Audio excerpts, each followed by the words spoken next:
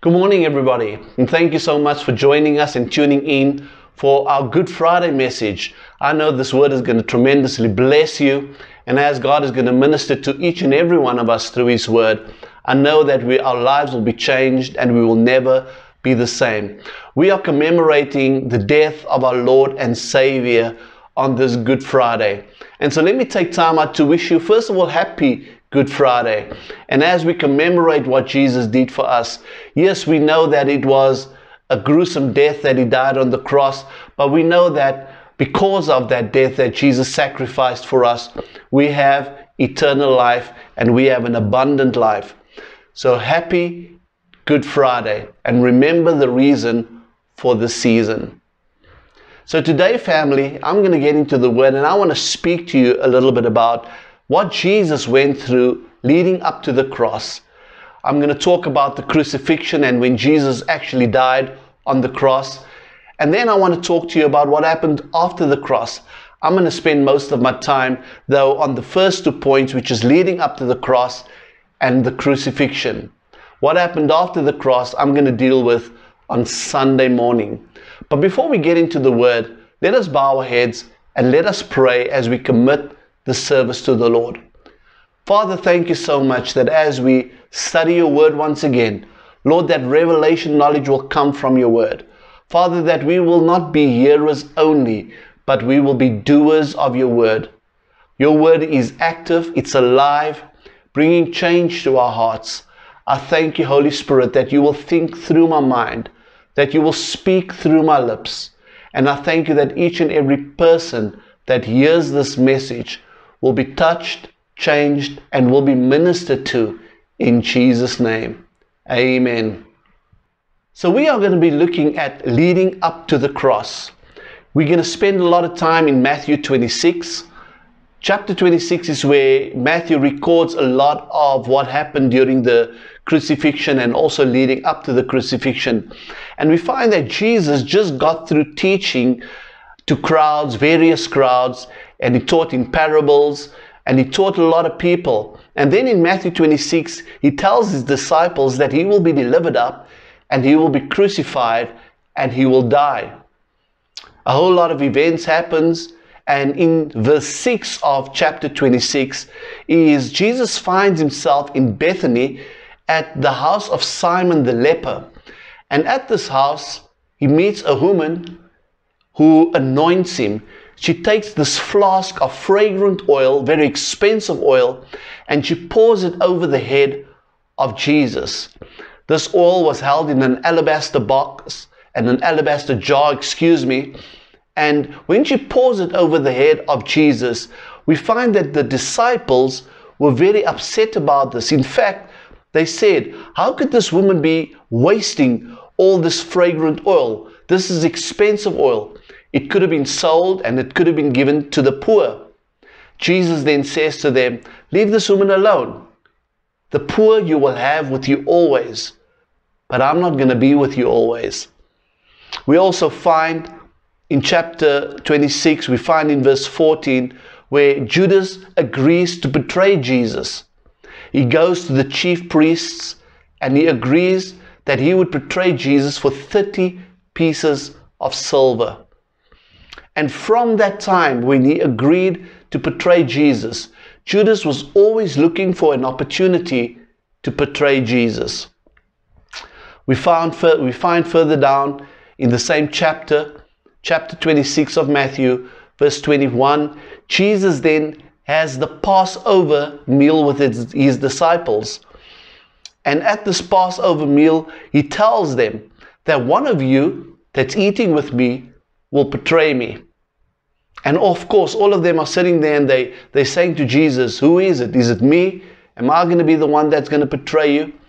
And Jesus says to them, the one who dips his hand in the bowl with me, he is the one that's going to betray me. We also find then further on, as they were eating this meal, Jesus institutes the Lord's Supper, what we today know as the Lord's Supper. And how He does this is Jesus takes the bread, He blesses it, He breaks it, and He gives it to His disciples. And He says to His disciples, take this and eat, for this is my body. He also then takes the cup and he gives thanks to God. And after giving thanks, he gave it to his disciples and he says, drink all of it, for this is the blood, my blood, the blood of the new covenant, which is shed for many for the remission of sins. A little bit further on, Jesus continues and he tells them, and he says, one of you are going to also deny me. In verse 31 of Matthew 26, Jesus says this. He says, then Jesus said to his disciples, all of you will be made to stumble because of me. And Peter answered and said to him, even if all are made to stumble because of you, I will never stumble. And Jesus says to him, assuredly I say to you, that this night, before the rooster crows, you will deny me 3 times. And then Peter says to him, even if I die with you, I will not deny you. And guess what, family? All his disciples said the same thing. Even though you die, and we have to die with you, we will never deny you. Jesus then goes through this mental pain, mental torment, mental ordeal, where he goes to the Garden of Gethsemane. And he takes 3 of his disciples with him. He takes Peter, he takes James, and he takes John. 3 of his very closest friends he takes with him as he goes to the Garden of Gethsemane to pray. He asks his disciples, the 3 of them, he says, go with me to the mountain, but stay here. I will go a little bit further and stay here and pray. Keep watch. Intercede for me. Pray for me. And he goes a little further onto the mountain and he goes and he spends time with God. And this is what he prays. He says to them, my soul, he says to his disciples, my soul is exceedingly sorrowful, even to death. Stay here and pray. And as he goes a little bit further, he prays to the Father. He says, Father, if it is possible, let this cup pass me by. Nevertheless, not my will, but your will be done. The Bible says that Jesus was sweating and his sweat turned into drops of blood. And this is the agony and the pain, the torment, the mental torment that Jesus went through. You see, family, it's not always just about dying on the cross. We have to understand all the events that led up to him eventually dying on the cross. And then he says to his disciples, the 3 that went with him, he comes down from the mountain and he finds them sleeping. And he says to his disciples, could you not keep watch with me for even just 1 hour? And this happened 3 times. As he went up and he prayed, spent time with the Father, he comes back and he finds his disciples sleeping. So in the Garden of Gethsemane, we find that Jesus is eventually arrested. Judas agrees with the high priest and with the army that he would betray Jesus by kissing him. The one that I kissed, Judas says, is the one that you should arrest. And so he comes with the army and he goes to Jesus and he kisses Jesus. And that was a sign for them to arrest Jesus. Immediately Jesus said to Judas, he said, friend, why have you come? Notice how Jesus still calls Judas friend. You see, Jesus doesn't walk around with grudges. He knew what Judas was there to do, but yet he still calls him friend. Jesus eventually then is brought before Caiaphas and the council, and they brought many false accusations against Jesus. You see, friend, they wanted to sentence him. They wanted to put him to death. And as Jesus is standing before Caiaphas, he is absolutely silent. He is not defending himself. And this baffles the council. This baffles Caiaphas. And eventually, Jesus is then taken away to be delivered to Pontius Pilate. So what had happened in the meantime is on 3 occasions Peter was spotted. First of all, he was spotted by a girl that recognized him as one of Jesus' followers. You were with him, she says, and Peter denies it fervently. Again, on a second occasion, another girl spots Peter and says, I'm sure I've seen you with Jesus. You are one of his followers. Again, Peter denies it. On the third occasion, a crowd of people sees Peter, and again, they recognize him as being one of Jesus' followers. And Peter actually gets upset and he denies Jesus a third time. And as he denies Jesus a third time, a rooster crows. And this then fulfills the prophecy, exactly what Jesus said. Before the cock crows 3 times, you will deny me. And that is exactly what happened. When we continue reading, we get to chapter 27 of Matthew. We find that Jesus is then brought before Pontius Pilate. He's brought before Pontius Pilate, again with various accusations hurled at him. None of these accusations, of course, were true. We find also that Judas, the one that betrayed Jesus, he became very remorseful when he saw that Jesus was condemned. And he went to the chief priest and he said, listen, I've sinned. I've accused the wrong man. And the chief priest didn't want to listen to him. And so he wanted to give back the 30 pieces of silver, but the chief priest didn't want to accept that. He's already gone and betrayed Jesus. And Judas, we find, goes and he hangs himself out of remorse. And so on a certain day, it was custom for the governor to release a prisoner to the crowd. And so they brought out to the crowd Barnabas. He was a notorious prisoner. He was a murderer. And Pontius Pilate asked the crowd, who do you want me to release? Do you want me to release Jesus? Or do you want me to release Barnabas?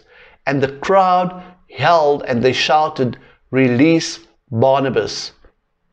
And so eventually, although Pontius Pilate did not want to do this, but he hands Jesus over to the crowd for them to do whatever it is that they want to do.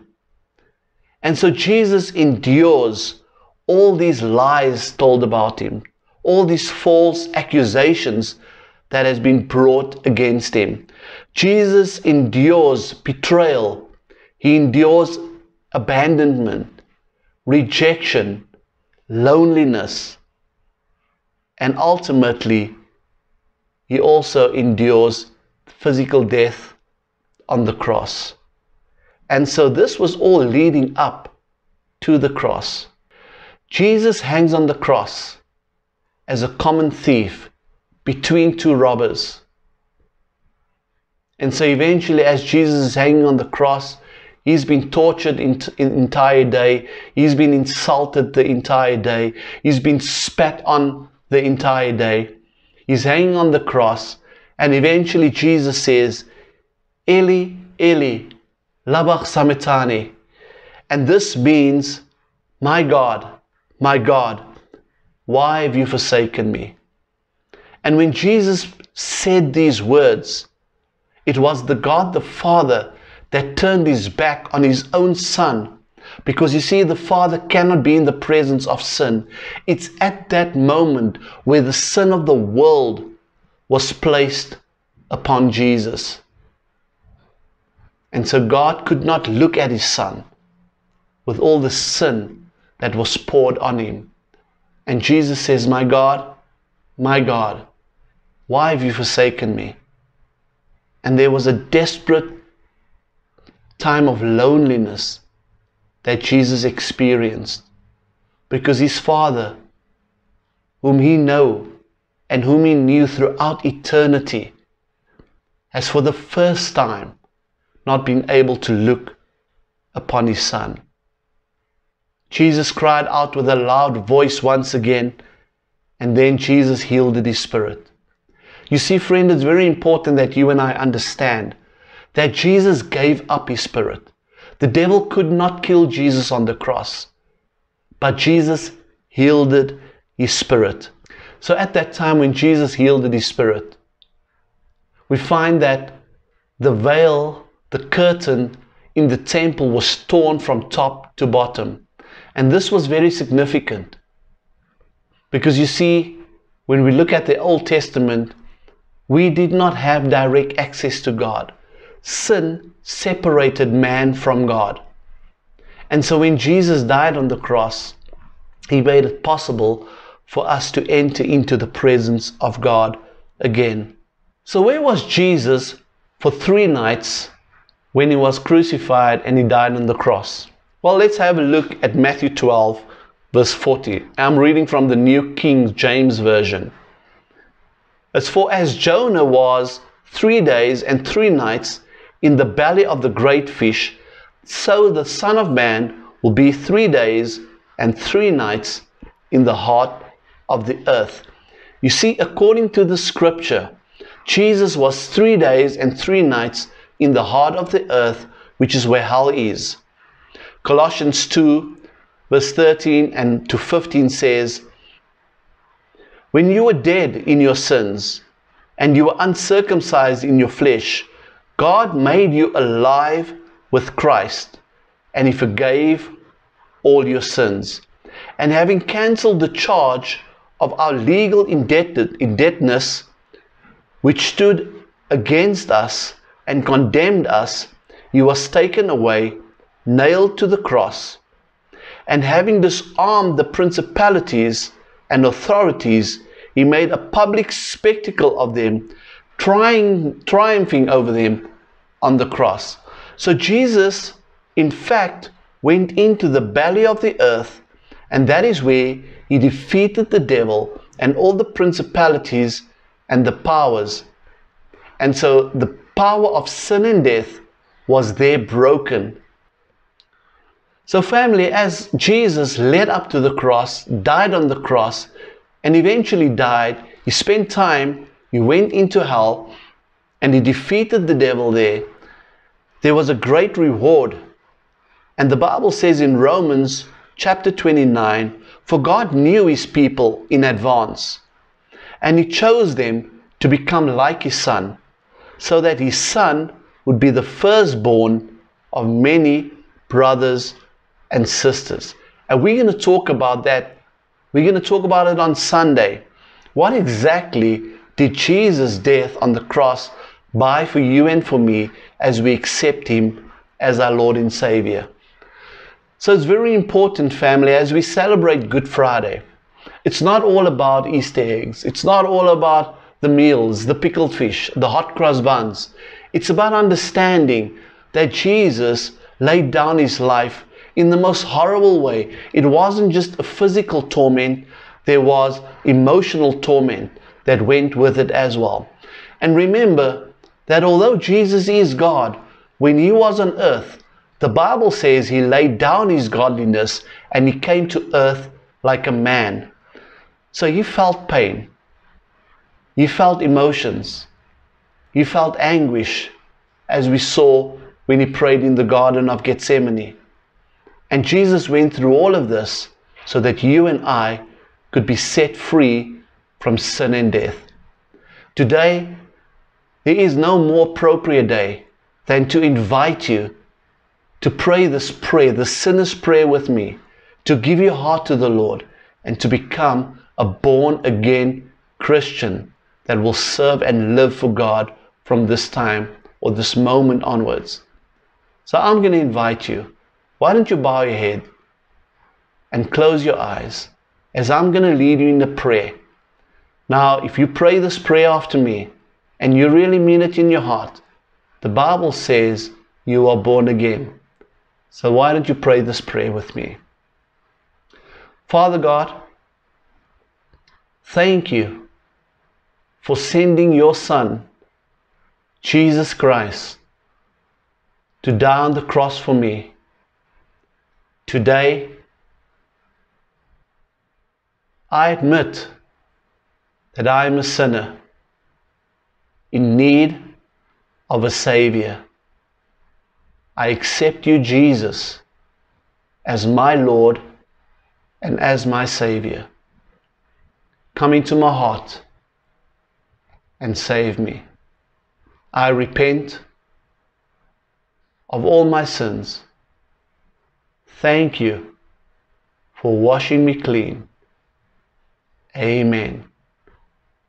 Now, friend, if you've prayed that prayer, you've just invited Jesus to come and live inside of you, to be your Lord and Savior. Today, you are born again. This is the greatest thing that you can ever do in your entire life, is to accept Jesus. You see, his death was not in vain. His death was with you on his mind. And as he was hanging on that cross, you know what kept him there, family? It's his love for you and for me. So I want to congratulate you. And I want to let you know that God loves you tremendously. That he would send his only Son to die on the cross for you and for me. So enjoy your Good Friday. Enjoy your friends and your family. And remember, Jesus is the reason we celebrate Good Friday. God bless you. We'll see you on Sunday.